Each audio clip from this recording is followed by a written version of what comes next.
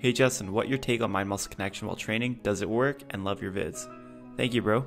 Now fortunately, your muscles do not need a great mind to contract, otherwise there'd be a ton smarter people in this industry. Just kidding.